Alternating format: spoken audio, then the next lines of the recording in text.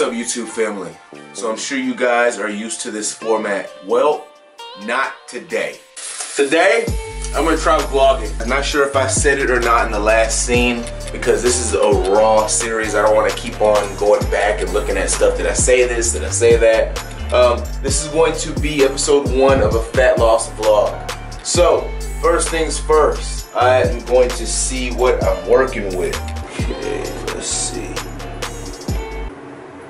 Oh, hell no. This camera adding weight, man. I'm not 260. Hold on, we gonna see. I'm gonna cut to the next scene. Alright, so I just weighed myself. It told me that I was 256. It's been giving me crappy readings all day, regardless whether it's in my hands or not. See, this is bullshit. It said I was 256 and I got off. It said I was 258. You know what? What I'm gonna do, I'm gonna end up going to the store and getting another scale.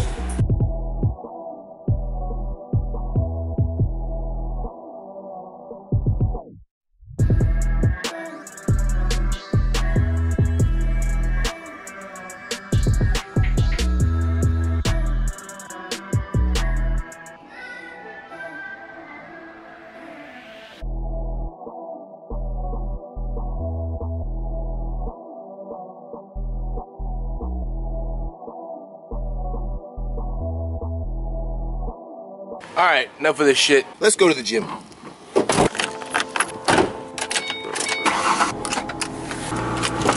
If you got a vlogging channel, if you do some vlogging while you drive,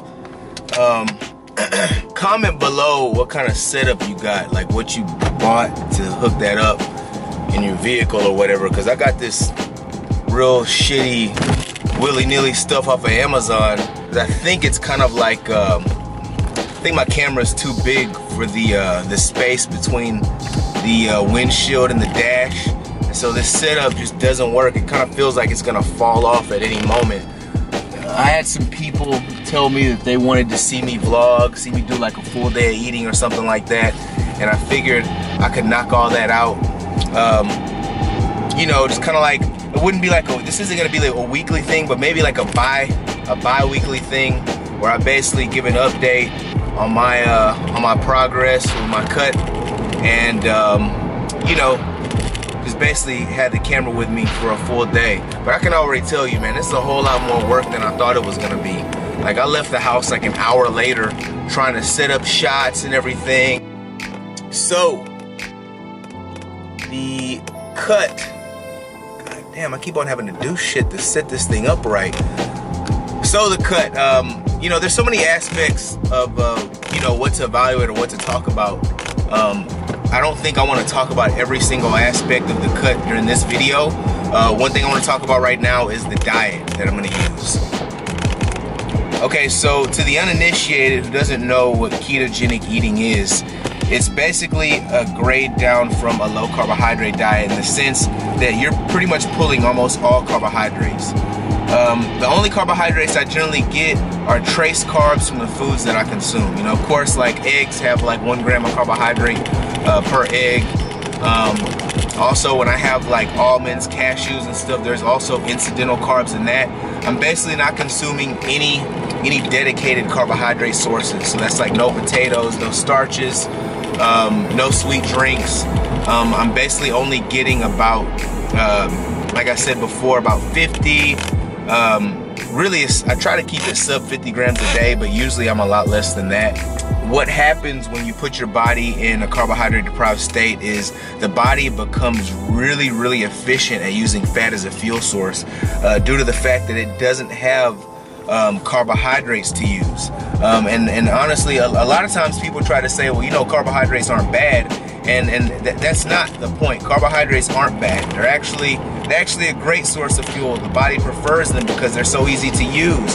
The issue with carbohydrate is that if you consume a diet that's plentiful in carbohydrates and you do have an issue with body fat, what happens is the body never becomes really that great at using fat as a fuel source because it always has that easy burning fuel available. And so what low carbohydrate or ketogenic dieting does is it increases the body's efficiency at using fat as a fuel. Because generally speaking, like I said, if there is always carbohydrate available, the body is usually less likely to dip into fat stores, because it looks at fat stores like a savings account. You don't dip into your savings account if you have discretional, funds available. Carbohydrates are discretional funds. What you basically do when you go on a ketogenic diet, or when you go on a lower carbohydrate diet, is you basically teach the body, hey, check it out. We don't have any of that discretional income available. So you're gonna have to dip into your savings. And that's kind of the ideal behind it. Of course, it's a lot more, it's as complicated as you wanna make it. But, I'll go into detail in that later videos if somebody wants to hear more about that. But that's the basic idea, to get the body to use fat as a fuel source efficiently. So when I pull the carbohydrate out and I have my high protein intake, moderate fat intake, the body becomes really good at learning how to use that dietary fat. And then what happens is the body then also is more likely to use skeletal fat, which is what you want, which is the fat that you carry, that savings account that we want to basically expend. So it's looking like this video is going to be pretty long, so I figure rather than draw it out with a long extended edit, I'm just going to go ahead and put a mini edit of the workout, because the workout is not necessarily the purpose of this video. The purpose of this video is mainly to show you what I'm doing for my cut. So, mini edit begins now. Where them haters at? Where them haters at? Where them haters? Where them haters at? Where them haters at? Man, pop my trunk and pop my trunk and pop my trunk and pop my trunk and pop my trunk and R.I.P. the fat, what you know about that? We 4 deep in the lack and we all got gas, just in case a food trip, man, think he wanna jack. So I just got through my weight training and my cardio. Now I'm off to the farmer's market in Walmart. Man, I just keep thinking this video is gonna be a monster to edit, because there's a lot of stuff going on in this video. I'm on my way to the farmer's market, like I said, or you should have heard, and I'm gonna go pick up some of the farm-raised eggs and see what else. Maybe I'll get something else, who knows. But gonna go to the farmer's market, then try to head up to Walmart and get me a scale so we can get a good reading, because I don't know, that was some bullshit. The scale I got that scale started to hurt my feelings, man. Start giving me some bullshit ass readings. I know I'm less than 260 or 258 like it said. Alright, so this is Georgia's Farmers Market. I've been coming to this place for some years now. Actually, they moved. This is a different location, but it's the same store. Georgia's Farmers Market. It's off of I-10. Let me see if they got some eggs. One of the deals about going to farmers markets is that they don't always have stuff available. So let's see.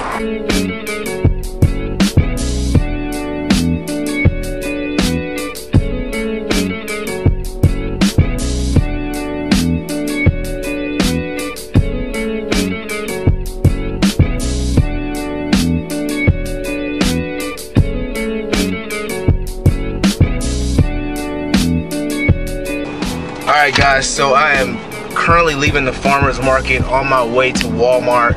I got a couple dozen of farm-raised eggs and asparagus and some mixed nuts.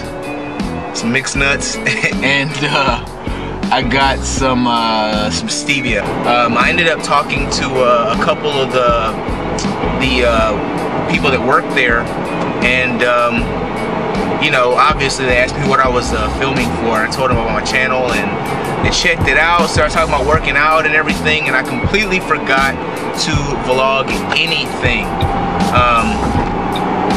But it's cool because I got a couple subs in there, and it's cool to get some of those real life subs, when you see people and they take interest in whatever you're doing. I am using the Cyber Shot smaller camera. I think it's like 16 megapixel. Hopefully it still looks okay. I don't know what it's going to look like. But now I'm on my way to Walmart to get a legitimate scale, because the one I got, as we saw this morning, is a piece of shit. It's about to start coming down like a motherfucker out here. Alright, so I'm currently in Walmart trying to vlog on the low. Came here to get a few things. Got some kale. About to get me some meat. Normally I purchase my meals from somebody who makes meals for me, but I actually ran out of meals, and so I'm going to have to make my own. Looking to get some lean turkey, some lean ground turkey. Looks like get some of these. Probably not gonna get any meals till Thursday or Friday, so about 3 pounds will do. So I generally prefer getting ground meat over, you know, like the solid pieces of meat, for one, because it cooks quicker, and also it's just easier for me to eat. I will on occasion eat chicken breast, you know, like turkey cutlets and things like that, but for the most part, at least for the past few months, I've taken to eat a lot of ground meat. Alright, moving on.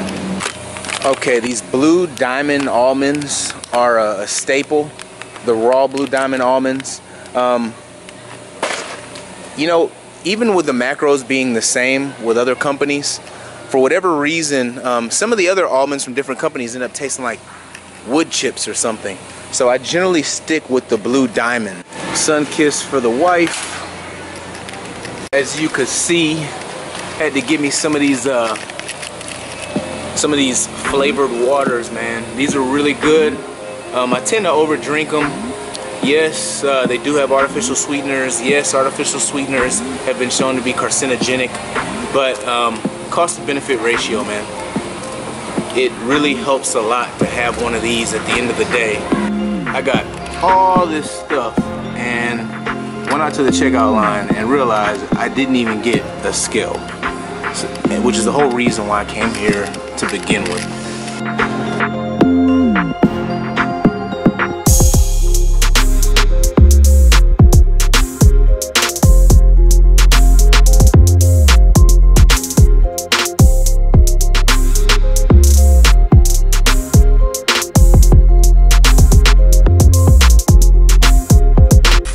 Alright, so got everything I needed from Walmart. I'm gonna head to the house. Get this weigh-in. This weigh-in's actually gonna suck because it's late in the day, and it's not gonna be a good reflection of what I actually weigh, because of the simple fact that it's like shit about to be 4 o'clock and I haven't weighed in yet. I'll really be using tomorrow morning's weight as an indicator as to how much weight I have to lose. So see you at the house. Alright, so I got the new scale hooked up and everything. I was so excited to get a proper reading, and I didn't take the tags off or anything. But let's see what we got. What the... Oh yeah, I'm holding the camera again. Let me set the camera down. Man, let me do this. Yeah. 256. It's still roughly around the range the other one was giving me. But the other one had like a 4-pound differential. Alright guys, so in the beginning of this video I talked about not doing the red screen. Well, I kinda lied, because I'm bringing it on back to the red screen, because the video is already getting pretty long, I could tell, because I started partially editing it, and I didn't want to extend it out any further than it had to be. The main thing that I need to talk about now is gonna just be my food. I'm just gonna go over what I ate. So, meal number one, you didn't see me have a protein shake. I generally start off with a protein shake, and I had that at the gym, but you didn't see me have the shake. It's 2 scoops of BPI best protein powder. And then I usually go home and I have like a green drink, so I'll blend some kale with some fermented vegetables. It's usually like sauerkraut, but I use like a veggie blend from Whole Foods. I hate the way it tastes. It's a disgusting drink. It does not taste good at all. But like I said, it's jam-packed with a lot of micronutrients. It has a lot of nutrition. So the first solid meal, 10 ounces of ground turkey, some broccoli with a little bit of carrots, 2 ounces of cheese, and 1 ounce of almonds. The next meal was basically the same thing, except for the fact that the instead of having broccoli and carrots with the vegetables, there would be asparagus. Now for the last meal, I had 4 of the farm-raised eggs I got from Georgia's Farmers Market, and I got 3 strips of Black Forest bacon. In addition to that, I also mixed 2 egg whites with the eggs.